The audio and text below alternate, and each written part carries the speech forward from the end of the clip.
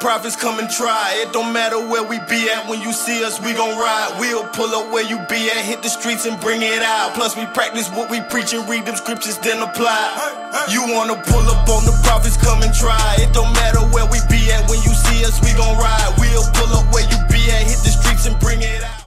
The things that we've been taught lies, that we have been taught lies, that we have to come back to the truth, to the knowledge of who we are. A part of that knowledge is knowing our history, right? The history that before Black Month, the shortest month of the year, right? They laugh at it for us, right? Did this happen? Did this happen to our people? You don't think this happened to our people? This debate, well, yeah, but not on the scale that they told us. Okay, did it happen harder or lesser than how they tell us? Well, no, the suffering was real, but I don't think, like, the number that they said they brought over here, I don't think that happened. You think it was more or less? Way less. Way less people?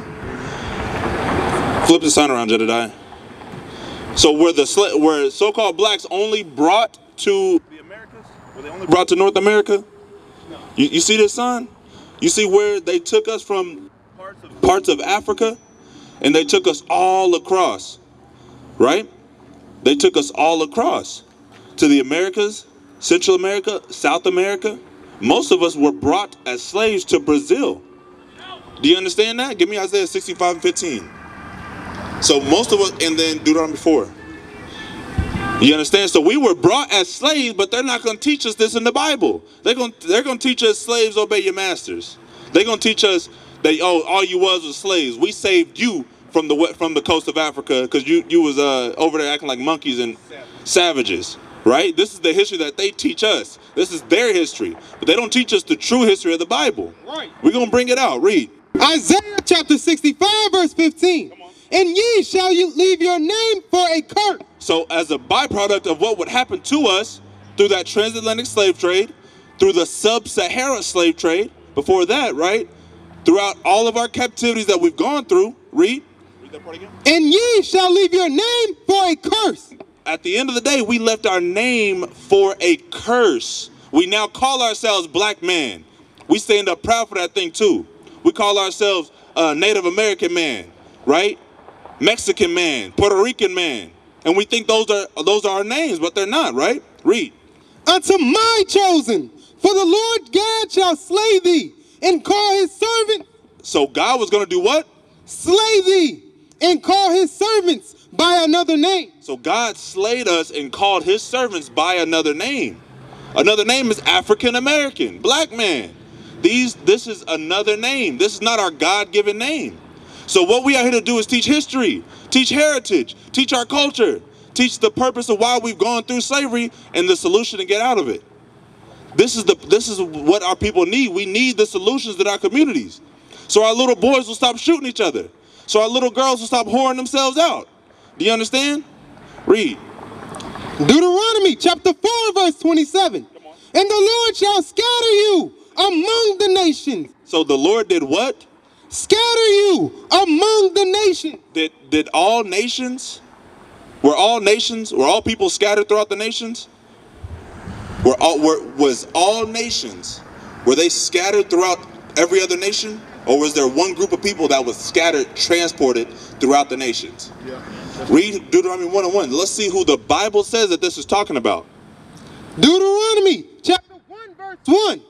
These be the words which Moses spake unto all Israel. You heard of Moses, right? Yeah. Moses said he just spake these words unto who? All Israel. Unto the Israelites. You so-called blacks, Hispanics, and Native Americans. Read.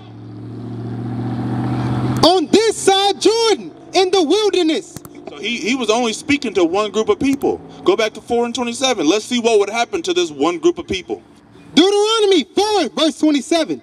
And the Lord shall scatter you among the nations. So as a result of our disobedience, we were scattered among the nations. We're teaching black history in the Bible. That's all we're doing.